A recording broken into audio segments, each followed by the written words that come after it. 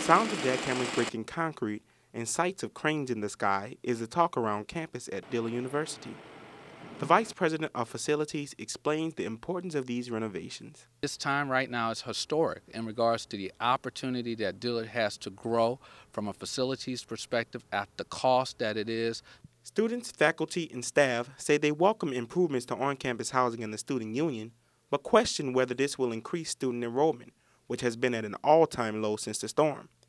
Dillard's interim president says one has nothing to do with the other. I think we sometimes mix apples and oranges. I mean, if we don't ever have another student, the students who are here deserve the very best, the very finest. Construction costs will run the university about $20 million and is funded by the National Park Service, FEMA, the HBCU Fund, and Dillard University. McKendall anticipates completion of all projects by the end of 2012. Even though construction will improve things on campus, some feel that it has handicapped things and that the proper accommodations for parking were not met.